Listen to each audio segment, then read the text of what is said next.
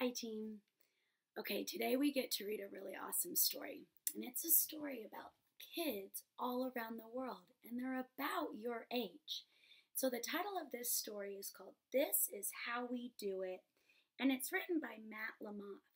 And he wrote a story based off of 7 real families all around the world.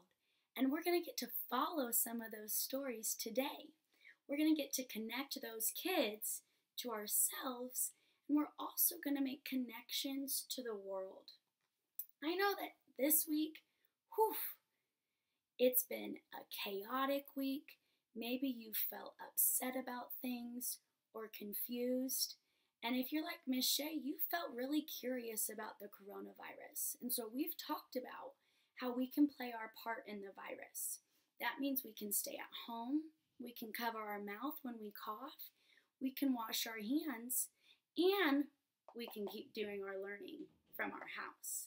So it's not just our school team or our community team or our St. Louis city or even the state. It's bigger than that. And so kids just like you all around the world have to do their part. So we're going to get to read about them today. Sitting up so straight and tall. This is how we do it. So I'm going to show you. This is a map, okay? And so we are in the United States. We're right there. And we're going to follow along with 3 other kids today. Let me show you. We're going to follow along with Keon. He's from Iran, right there. Wow. We're going to get to learn about Anya from India. And we're also going to get to learn about Romeo from Italy. And so there's other kids in this story, but I picked Romeo, Anya, and Keon to help us make connections to self and to the world, because I'm thinking that you may have heard about their countries. Maybe you've heard their country's name on the news, or maybe an adult's been talking about them. But people from Italy, people from India, and people from Iran, even though they're far away from us and they live in a different place, they're still being affected by the coronavirus too.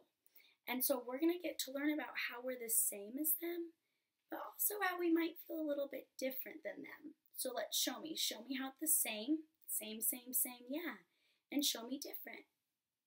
Yeah. So when you're connecting yourself to this story and you hear something that's the same, you can do this.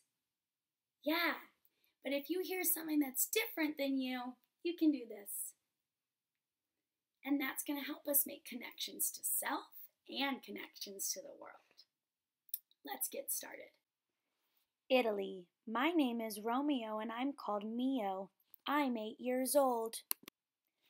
I live in a house in the village of Cordinano with a vineyard in my backyard. A vineyard is like a garden that grows grapes. I live with my mom, Francesca, my dad, Oscar, my big brother, Ugo, and my older sister, Mila. I wear different clothes every day, but my favorite is the dinosaur sweater. For breakfast, I have toast with Nutella spread, a cup of egg yolks mixed with sugar and milk, and tea. This is how I go to school. I ride a school bus past rivers and canyons, grape and olive fields, sometimes spotting a shepherd and his sheep. This is how we learn. We do many activities outside the classroom, like visit parks and forests, go to the museums in other cities, and put on a musical at the end of the year. We have school from 8 o'clock to 4 o'clock. I write in Italian using the Latin alphabet, Romeo. And this is what I eat for lunch. I have ravioli with sage and cheese and water. Sage is an herb that people use in Italian cooking. This is how I play. I have rock throwing contests in the hills behind my house. And this is how I help. I feed our 4 cats and some wild ones that come to our backyard.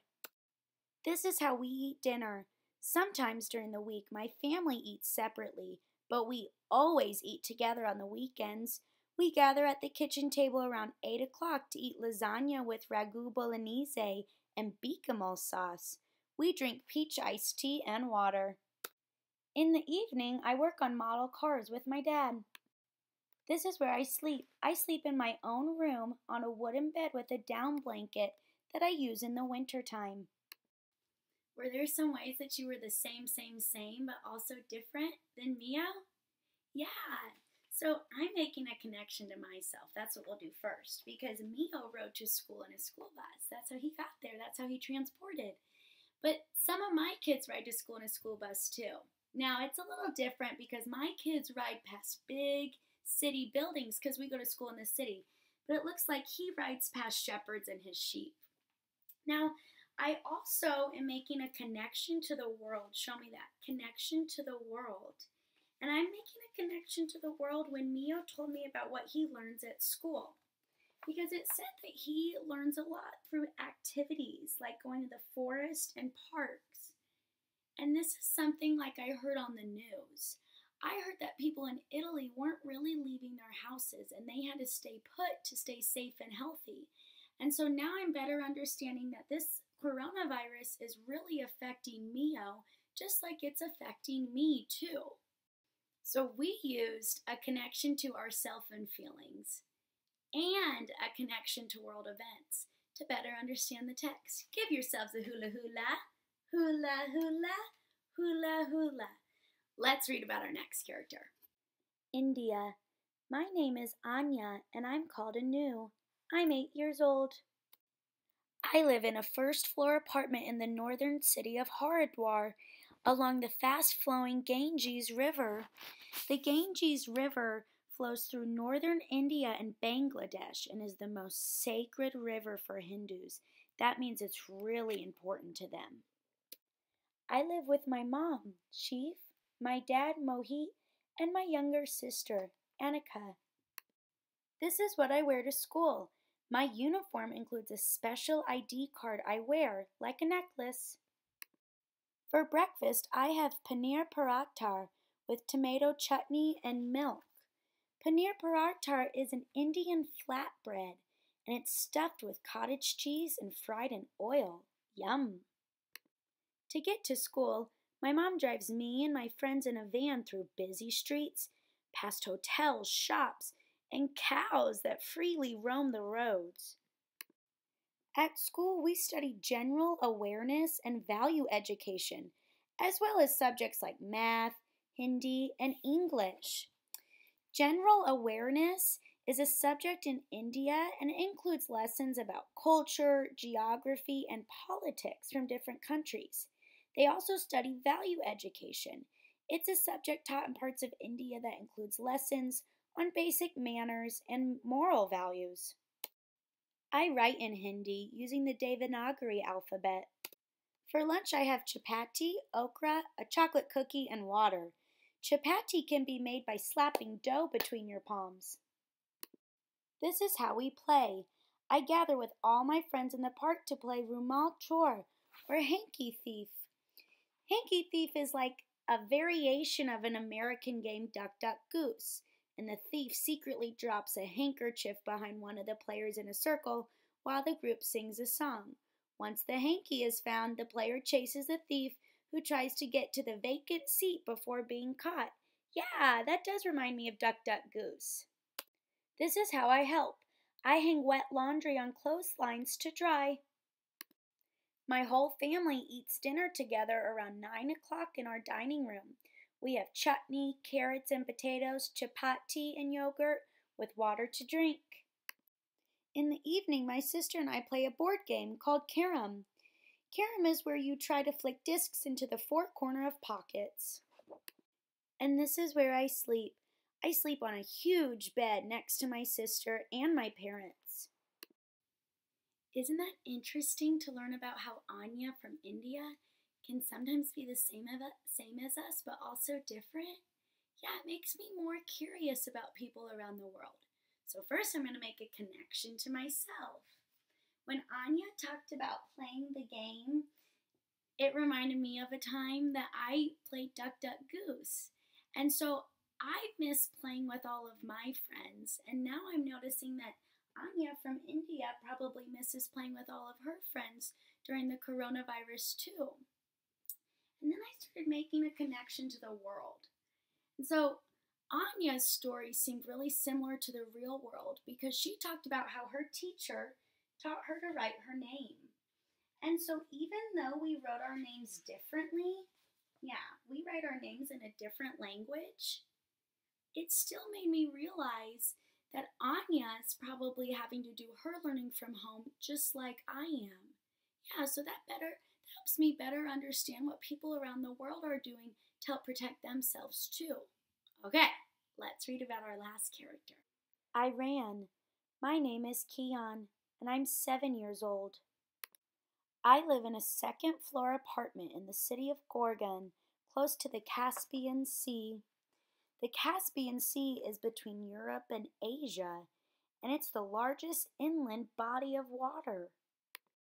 I live with my mom, Maso, my dad, Mohammed, and my little brother, Aaron. This is what I wear to school. I wear a uniform that has a jacket with a built-in shirt collar. For breakfast, I have babari bread, eggs, feta cheese, walnuts, and tea with sugar. Babari bread is a thick, flat bread, and it's usually eaten with cheeses. My mom or dad drives me in our car. We zoom past construction sites, office buildings, and people going to work. I go to an all-boys school. We study reading and writing in Farsi, math, science, and the Quran. The Quran is a really important religious text for people of Islamic faith. I write in Farsi using the Persian alphabet. That's my name. I have adas polo, fresh greens and herbs, salad, and water. This meal is an Iranian dish, and it has rice, lentils, onions, raisins, spices, and it's served with meat or veggies. I love it. I go horseback riding with my friends at a nearby stable. This is how I help. I help take care of my little brother. On weekends, we all eat dinner together, but on weekdays, it's just my mom, little brother, and me. We eat in the kitchen around 9 o'clock. A dinner of grilled chicken, salad with tomato and cucumbers, yogurt, and bread with water to drink. In the evening, I watch cartoons on TV. I sleep in my own room on a wooden bed with my favorite blanket. I bet some of you could make connections to self when hearing about Keon's story. And this reminds me that I know some of you guys at home are having to help out more at home. And we know that Keon had to take care of his little brother at home. And because we're at our houses more often than we used to be, I know that I bet you're having to step up and do even more work. And you're being a problem solver. And I bet Keon, even though he's in Iran, he's having to do the same thing. So give yourselves a hula hula, hula hula, hula hula. We're going to get to read the very end of the story.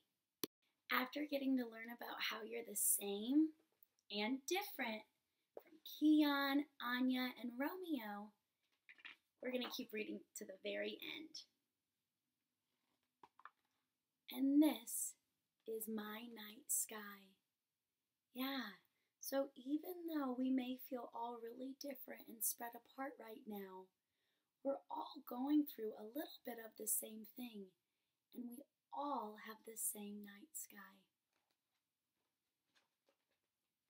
And I thought I could show you a picture of the real families that we learned about today.